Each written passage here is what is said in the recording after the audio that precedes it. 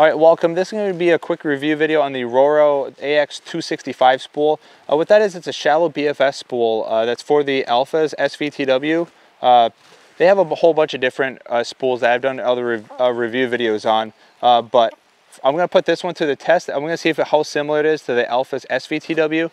I'm going to see if I can work lures like this. This is a 4 gram, this is a Creep AIM 46S. And also we'll be doing some lighter hard baits as well, just to see kind of how it works with pitching, casting, and all that stuff that's compared to the Alphas at Air TW with the Roro spool that I've been using. These spools do come with a Roro micro bearing on there as well. Most times they come with the stainless steel bearing on there, which is still really good. It's gonna be quiet too. The ceramics, they're not bad, but they are a little bit louder, which most people prefer the stainless steel, and they do perform pretty well. All right, so there's a lot of different laydowns and stuff through here, and this is, for me, the ability to be able to pitch, but then also transition to casting is gonna be key. So I'll pitch a lot of these little pockets that are all through here, and then I'll be able to take some casts further up. One thing for me I do not like doing is adjusting my brake dial to go from pitching to casting, because you're bound to make a mistake. And if you have a big bird's nest out on the stream, you're pretty much gonna be done for the day unless you bring extra line. So making sure that your equipment can cancel out a lot of those little mistakes that you normally can make and probably will make, that's just gonna make you more consistent pitching and casting in streams.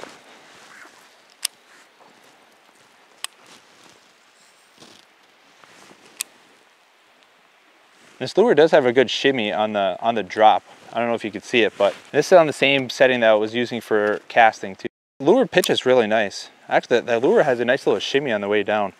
It's actually, usually I'd use different lures and they kind of fall, they'll fall more horizontal or like vertical, or they'll fall with the back, but that nice little shimmy there, that's really good for pitching.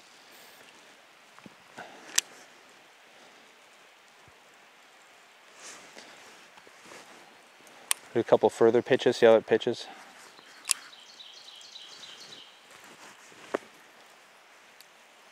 I'll go back to a short one.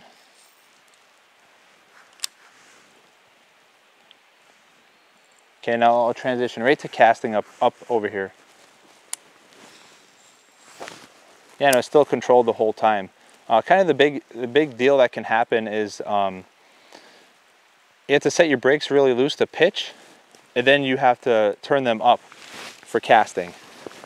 So when you kind of do that back and forth, that's what I was talking about, the mistakes. You're not getting consistency out of your reel.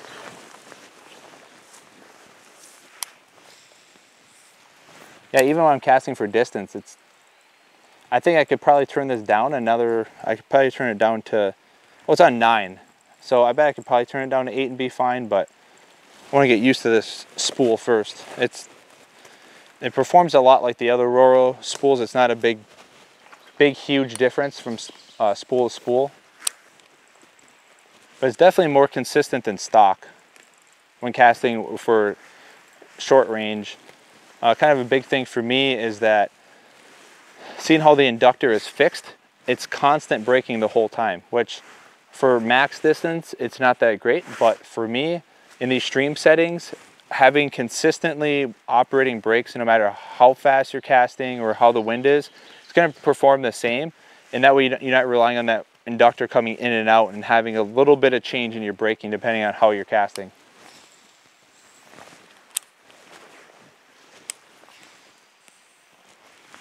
But even flip casting, it keeps a pretty good consistency. A lot of times when you're flip casting, your brakes, your spool, your lure wants to either dive down or dive up. A lot of it's from technique, but some of your braking can make your lure rise up or just act inconsistent.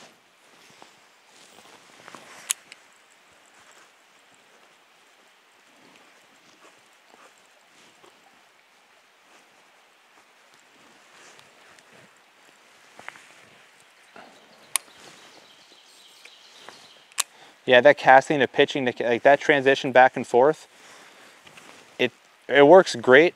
And for me, I'm a true believer in being able to pitch and cast, pitch and cast. I don't want to mess with my brake settings. All right, so this is gonna be a good area to test out the short range casting accuracy and also the pitching distance that you can get in the spool, all without being able to change brake dial settings.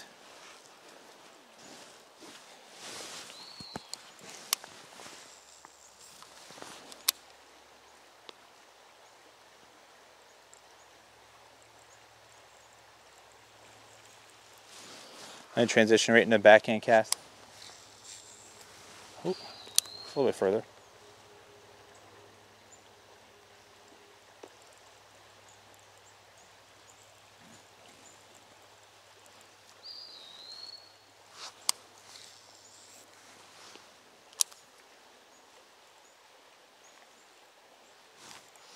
Ooh, got one right here.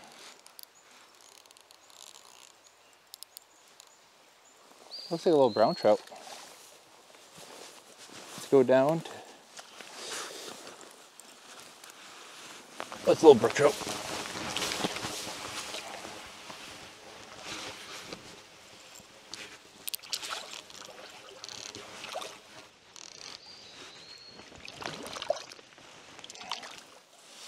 That single barbless hook on that creep really makes a big difference. Nice brook trout there.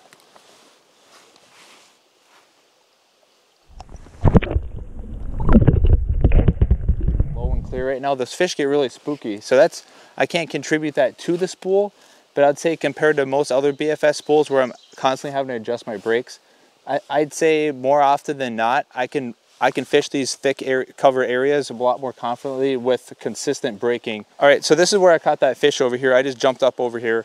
So what I'm going to talk about is this overhead cover here.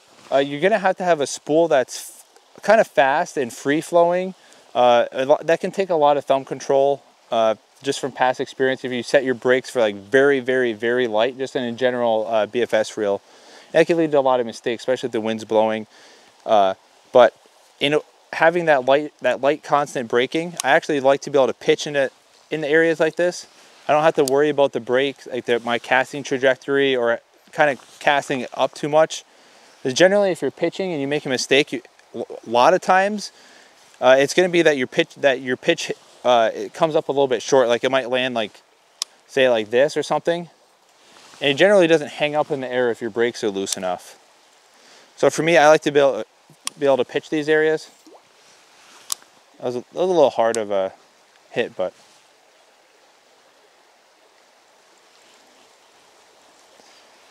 I don't like to worry about casting, and everybody's different too. Some people prefer forehand casting, backhand casting, pitching. In this situation, I prefer pitching. So a modification that I just took the front hook off of this. This is the Creep AIM 46S. I took the front hook off of it just so I can come through this wood a lot better. Before, when I was fishing this lure, it was a lot of stone. It came through a lot better having the front hook on there. But here, it's so much wood that's going to get hung up. So I take the the front hook off of my lures that are about, that 40 to 50 centimeter size, the millimeter size. And these awkward cast angles, this is what I really like. Ooh, a little bit loud splash. Definitely my fault.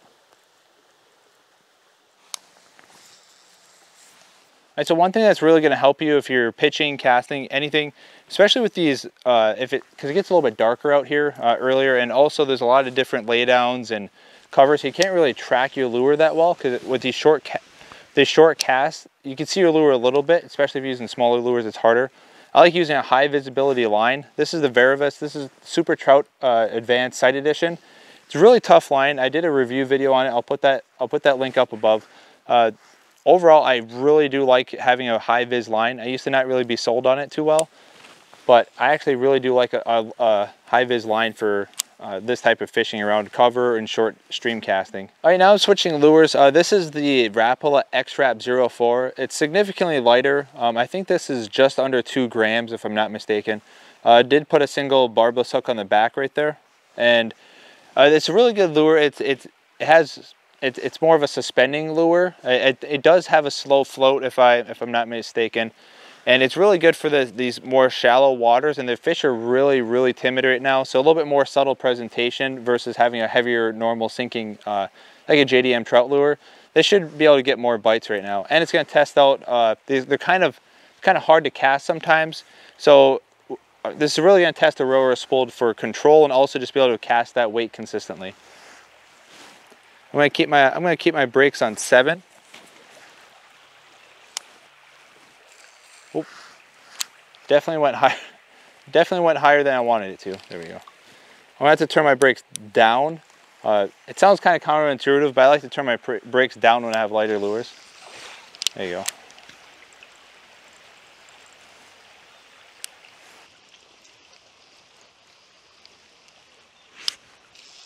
This is where the big difference between the standard braking, which is a little bit less braking, and the thickened model, like which is in here. This is where the difference is really going to shine with using the standard model for braking. Yeah, see that's a lot better. I just turned that down to 4. Now it feels just like casting that that creep aim.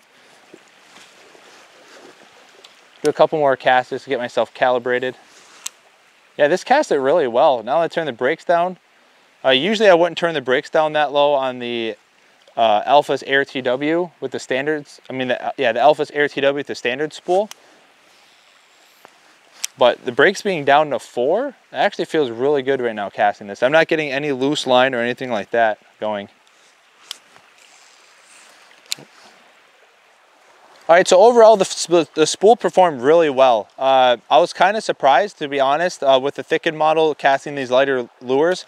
Most times I use like panfish jigs in lakes, or with the standard model, I really like them for finesse bass, like Ned rigs, weightless worms, stuff like that.